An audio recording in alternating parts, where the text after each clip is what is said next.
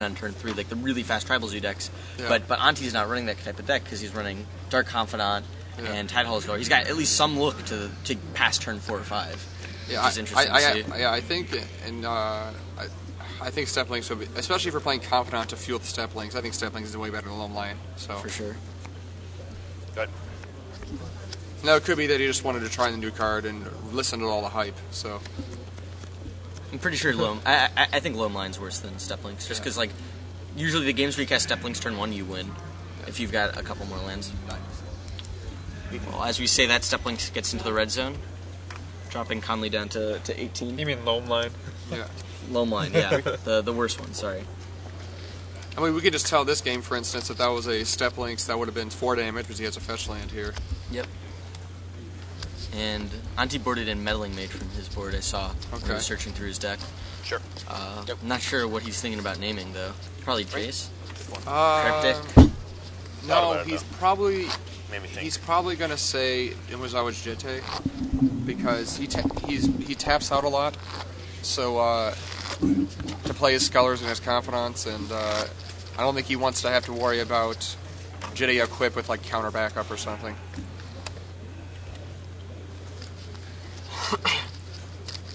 Unfortunately, can Conley sneak the GT into play under Stoneforger Mystic? He can, yeah. So, it's an interesting thing. I mean, to be honest, I think he probably boarded out the Stoneforger Mystic for Umezawa Jete, because you can't, in a Zoo matchup, you can't afford to be paying 6 mana for your Jete. You need to be costing 4. I mean, there's something to say, though, to have 3 GTs instead of 2, right? Maybe it's not worth the mana investment. Yeah, I think it's the... GT's probably the best card in his deck in this matchup. It's probably Jason Cryptic Command with Rock's Warmonk's probably better too. Yep. Did you just path it? No. Yeah, he pathed the Dark Confidant. Oh, he explosives for 1 and path the path the Confidant. Okay. Again, I guess. See, like Conley would be at 12 here if that were Steplings. Yeah. He'd actually be at less because Conley broke a fetch land and played a Breeding Pool untapped, I believe. Yeah. No, he didn't play Breeding Pool untapped. He fetched it in a turn at the Misty Rainforest, Yeah. So what's in Antti's hand? He's got Tidehall Scholar. Is that another Dark Confidant and a Spell Pierce, I see? Yeah, that might be, I think it's a Spell Pierce, yeah. It's crazy. We haven't seen a blue mana out of Antti's deck yet, so it's kind of surprising. And with just a Verdant Catacombs in his hand, he's got a Hallowed and Verdant Catacombs, so he can cast this Spell Pierce. Yeah, Conley won the first game. Oh. That's a damper in the Now, Antti could have also had a fetch land in his hand, so again, this Steplings would have hit for another 4. Yeah, so dropping Conley down to 7, I think. Yeah, and he had his Helix in his hand, and like he could have played 2 power creatures here, so he would be just onboard dead if that was a Steplings. Yeah. Now here, what card he's going to take? He's probably going to take the Tarmogoyf here. It's the best card in his hand. He's probably thinking he can Spell Pierce the Umezawa Jete, so he's not going to take that. And plus, he has no reason to play Jete next turn because he has no cards in play. He's going to have to play a creature. And Tarmogoyf's the best creature right now. It'll be a 2/3. He's definitely getting a creature, and like... Well, actually, if Tarmogoyf's going to be a 2/3 next turn, he probably might take the Samurai of the Pale Curtain. Although, no, because he may or may not be able to cast No, the thing is that his opponent has... Conley has Misty Rainforest in his hand, so he's going to have to fetch an untapped Hallowed Fountain to cast that Samurai of the Pale Curtain. So actually, he's probably going to take Vendilion Clip because it's the only card he can actually cast the next turn that has 3 power that matters.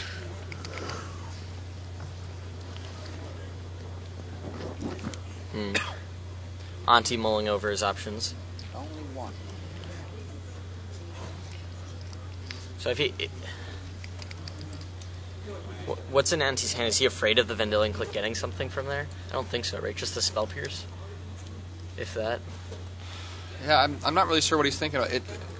He has to be thinking about the Tarmogoyf, whether he should be taking the Tarmogoyf or the Vendilion Click. He knows he can't take Samurai of the Pale Curtain because it's the worst card in his hand. Yeah. It forces to basically give Antti an extra card for the 3 damage. Jete, interesting. So he's just blanking his own Spell Pierce by doing that. That's really odd. Yeah. So Antti's got Dark Confidant and he's going to sack a Verdant Catacombs, presumably play it. Keeping up with you.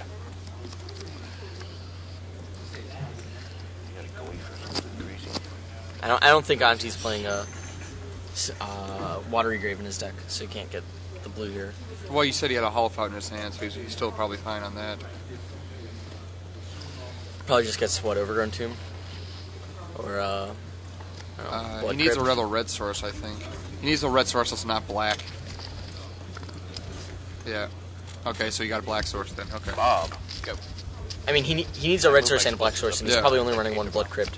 Yeah. Because he needs a black source to cast Dark Confidant, and he wants 2 red sources, so he's stuck between a rock and a hard place. He needs to get either the Overgrown Tomb or, I don't know, Stomping Ground, both of which he doesn't want.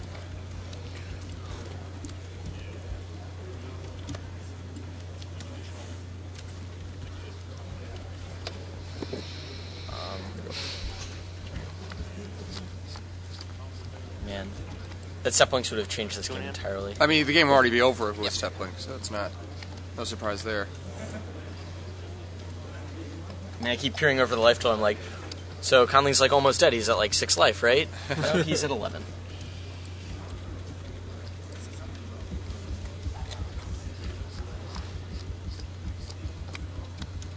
I really don't think. I think that GTA play may have. If Antti loses this game, I think that may have cost him it. Getting the GTA with the tight hull score. Yeah, it does seem kind of suspect. You want to blank Conley's turn this turn as much as you can, and then be able to get in for as much as you can. And like, I mean, he's obviously worried about him playing a Tarmogoyf, and since he has no removal spell, that he can't kill a Tarmogoyf, and then Conley would rip another land, so he could do Jitty equip and attack. But he could spell Paris, and even if you can pay the 2 mana, he's not going to be able to equip it that turn. Awkward. And the turn is all he needs. in the one turn that you have is all you're going to need to kill him. So. Looks like Conley drew a At least Vant Charm to add to his hand of. Vant Charm's pretty good. Samurai of the Pale Curtain and Vanillion Click and Tarmogoyf.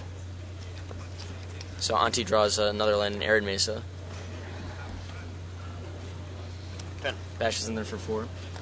Dropping Conley to 6, I believe. Now, also to note that Malin has another fetch land, so Steplinks would have been exactly kill him. His opponent's had 6 now, and Steplinks would have done 6 more damage. Yeah. Yep. Tarmogoyf comes down. I'm not sure. Tied up. I'm not sure I agree with the Arid Mesa play. Just because, like, if Conley plays a non-creature spell, like, he has to take 3 damage to get a Steam Event if he has it in his deck to be able to cast Spell Pierce. He knows his opponent just drew Band Charm, and he knows his opponent played a Verdant Catacomb, so he knows that his opponent doesn't have anything to counter. He didn't know that he had. He drew the Verdant Catacombs this turn. Conley drew the Verdant Catacombs. But it was pretty obvious that the only spell he could have played was a creature, so I think it was probably a safe play. The deck thinning is probably more important.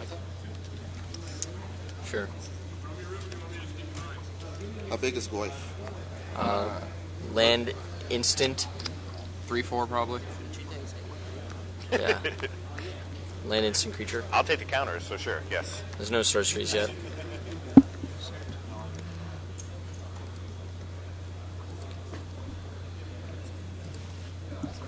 Easy.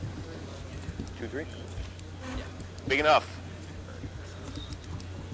Big enough to hold off a 2-3 and a 2-2.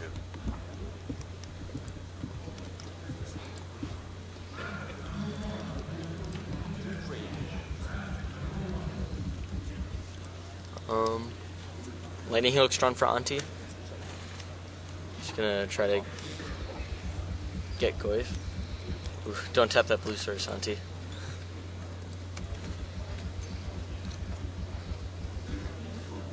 I don't really see what the point of this is. To get in for 4 more. But he's not. But that Tarmogoyf's not dying. That's right. It's a 2-3 right now, I believe. But he's just going to sack the explosives and make it a 3/4. Why? This is a terrible play.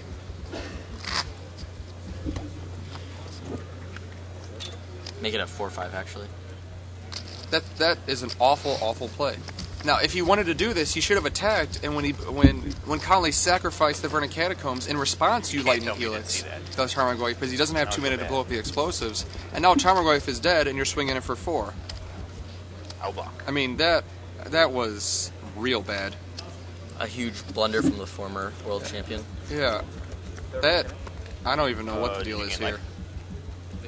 Oh, yeah. Sorry. That Goif tricks people out. Goif and engineer explosives. We've seen a couple of errors like that over the weekend. Yeah, without damage on the stack nowadays.